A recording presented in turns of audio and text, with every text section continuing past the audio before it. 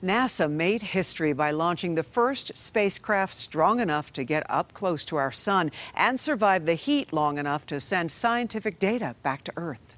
3, 2, 1, 0.